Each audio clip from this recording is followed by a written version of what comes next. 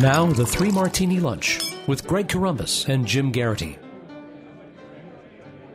And welcome, everyone, to the Monday edition of the Three Martini Lunch. Jim Garrity is on spring break. David French of National Review is in for Jim. I'm Greg Corombos of Radio America. We have good, bad, and crazy martinis for conservatives today. And David, literally, just as we're recording this, and certainly by the time folks listen to this a little bit later today, we now have 9 justices on the U.S. Supreme Court. Welcome, Justice Neil Gorsuch, who was confirmed on Friday after the rules showdown on Thursday. And David, this is good news on so many different fronts. Obviously, virtually every conservative is happy with the choice of Neil Gorsuch. They like his record. They like his idea of actually adhering to the Constitution and the law, concepts that have become controversial lately for some reason. It's also a good time to remember the strategy that paid off for Senate Republicans for basically stiff-arming Merrick Garland and President Obama by saying that it's too close to an election, let the next president decide. And obviously, there was the gamble that Hillary Clinton could have gotten elected and put even a deeper liberal than Merrick Garland on the court. So in addition to everything else, this is a pretty good day to celebrate for conservatives. Oh, absolutely. I mean, let's just get one thing out of the way. All of these Democratic crocodile tears over Merrick Garland, let's just state for the record that had the roles been reversed, had, say, a leading liberal had stepped down from the court in the final months of a Republican administration and the Democrats controlled the Senate, does anyone think that they would have given that person a hearing or a chance to sit on the court? I mean, absolutely not. They know it. We know it. All of America knows it, which is why outside of sort of core activists that buy all these talking points, that this was politics as usual, truth be told. So let's just get that out of the way. As far as Judge Gorsuch, I mean, look, this is why an awful lot of people voted for Donald Trump. I mean, like, this is one of the main reasons. I would say the Supreme Court of the United States is one of the key reasons why Donald Trump is president. I mean, I know in a close election, you can say, well, it's because he paid more attention to Wisconsin, but he had to get to the 61 million votes or however many before he could even start to get into contention to make it close. And he built an enormous he built part of his enormous voting base around the Supreme Court. And let's face it, he came through this pick. I mean, give credit where credit's due. Absolutely. And I think a lot of people go to that second debate, the town hall style debate, where they were asked about Supreme Court justices. And Trump said he wanted someone in the mold of Scalia, someone who would adhere to the Constitution. And Hillary Clinton rattled off a bunch of liberal political positions that she wanted her nominee to agree with, from defending Roe v. Wade to same-sex marriage to working wages and everything else. And it was clear from that point, at least from those statements, what we would have been getting with a Hillary Clinton nominee. And we'll be talking a little bit more about Hillary a little bit later in this edition. But welcome to the court, Judge Gorsuch. Big cases coming up. I'm guessing, David, the Trump travel ban will get there eventually. We've got other big cases coming there, I'm sure. So that union case that ended in a 4-4 split might make its way back there eventually.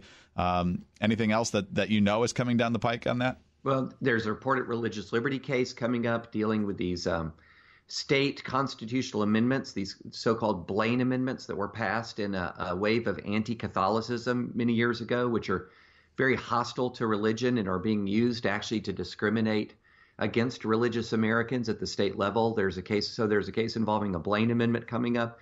And then, just the normal course of business in the next 2, 3, 4, 5 years, we can't even foresee some of the really critical issues that the Supreme Court will be deciding.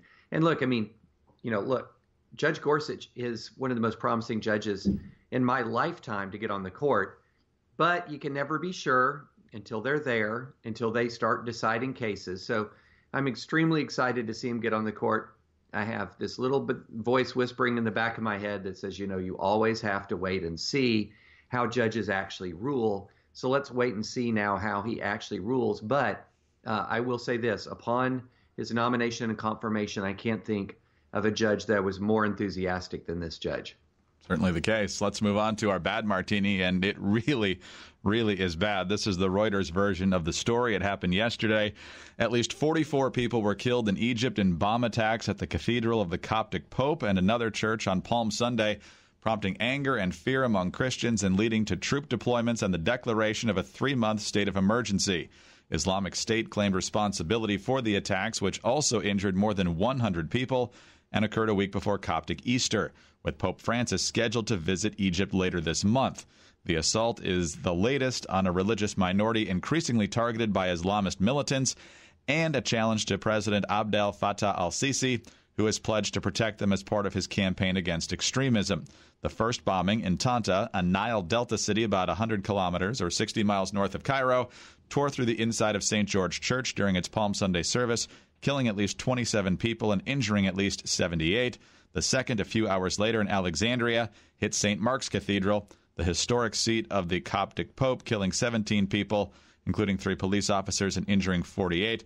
The Coptic Pope had been leading Mass at St. Mark's at the time of the explosion, but was not injured. So, David, with all the chatter about Syria, and rightly so in the last couple of days, a stark, sober, and frustrating reminder that ISIS is still active, not only in that region, but in Libya and a lot of other places as well. And this is a menace that is not going away.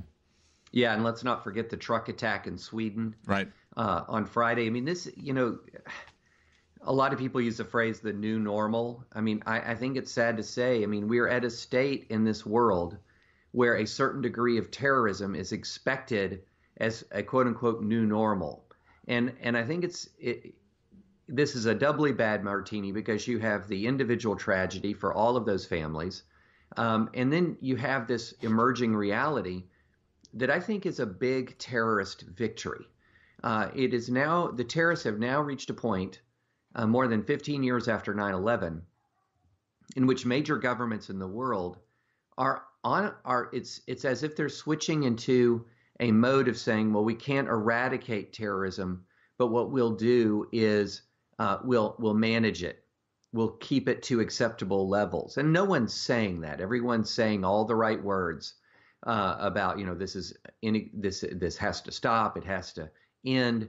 But, we're not taking any dramatic new steps, no dramatic new measures that would be designed to try to stamp this out. And I, look, you'll never get rid of terrorism entirely. You never will.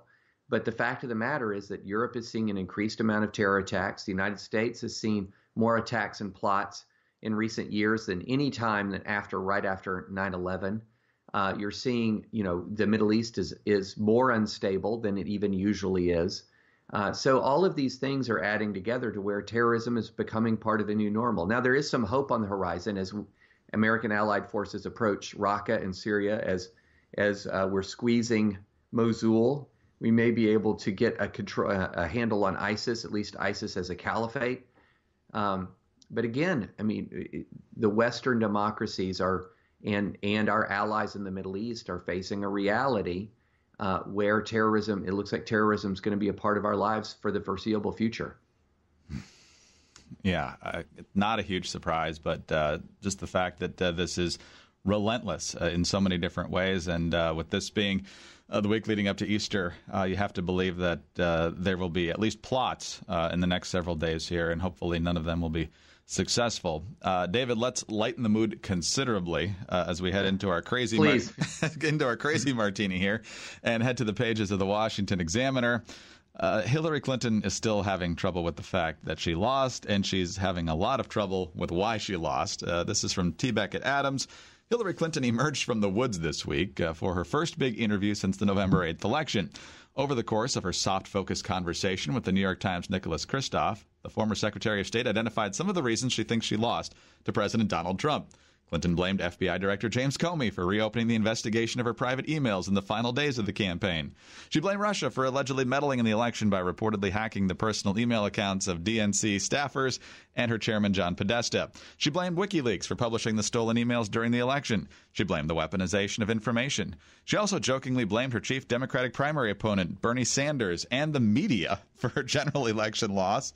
Kristof asked, to what extent do you assign blame to Bernie Sanders, to the media, for focusing on emails? How much time do we have? Clinton laughed after checking her watch. She also blamed misogyny. Misogyny played a role, and that just has to be admitted. And why and what the underlying reasons for that is, I'm trying to figure out myself. So Adams goes on to explain some of the reasons that Hillary could have mentioned from her own campaign, not even mentioning the fact that she's the one who was ultimately under FBI investigation for a time.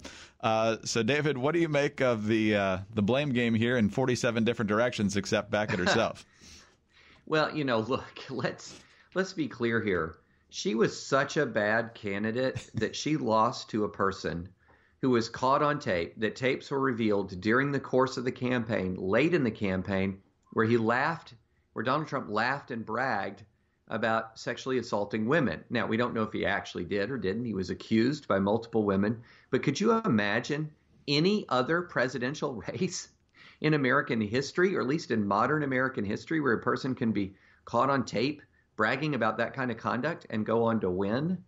He was also attacked a Gold Star family. I mean, we live in an era where one gaffe, one misstatement can dog a politician for a lifetime. And Donald Trump was a gaffe machine. Well, you don't even want to call them gaffes because they were intentional comments that he doubled down on again and again. So you go back and you look at the Trump campaign and you say, well, the Democrats were positively gleeful that he got the nomination, gleeful, assumed that they were going to win. And what Hillary is telling us, basically, if you didn't report on my corruption, I might have had a better chance of beating this guy. I'm sorry. It's absurd. But, I tell you what, this lack of self-awareness, this lack of self-reflection, it's laughable, but there's a darker side to it as well. Because what the darker side is it essentially blames outside forces for faults that were within herself and within her party. And that does not lead to any sort of self-reflection that could be actually productive. Instead, it leads entirely to what we have been seeing, which is this: who can I blame other than myself for my own staggering and colossal failure? And let's not forget, this isn't the first time. I mean, she in 2008, in 2007, her lead over Barack Obama was staggering. She had a staggering lead over Obama. And then it turns into a loss. She had a staggering lead, I think more than 50 points over Bernie Sanders in New Hampshire and Iowa. And it turned into a huge loss in New Hampshire. And I don't think anyone will ever know if she actually won the real vote in Iowa. She won a lot of coin flips. So, that's not a spectacular politician there. Let's just say that.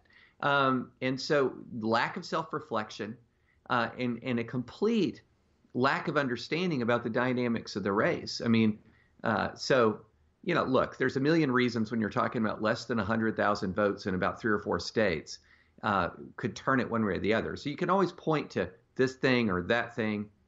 But the reason it was even so close as to be potentially influenced by a Comey letter or whatever is because of a cascading series of failures, including a lifetime of corruption.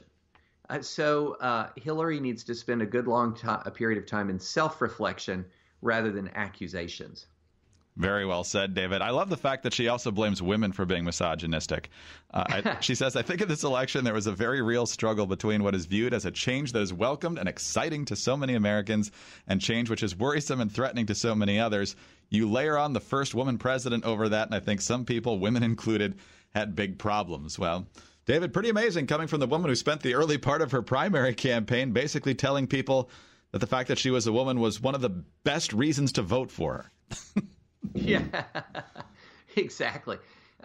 In this reducing somebody down to their gender, and that's the single most important factor, is really astonishing. I mean, what's her message to a woman who doesn't like Obamacare, a woman who's pro-life?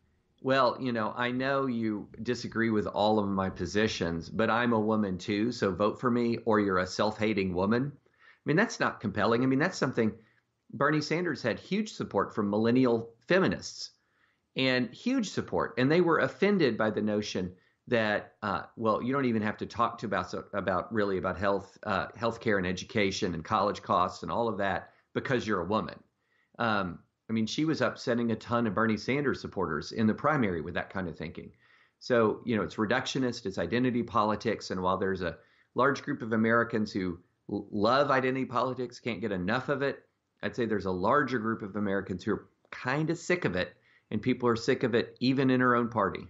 David, as always, you say it perfectly. Thanks so much for filling in for Jim today, and we'll talk to you again down the road. Thanks so much for having me. I appreciate it. David French of National Review in for Jim Garrity today. I'm Greg Corombos of Radio America. Thanks for being with us today, and be sure to tune in on Tuesday for the next 3 Martini Lunch.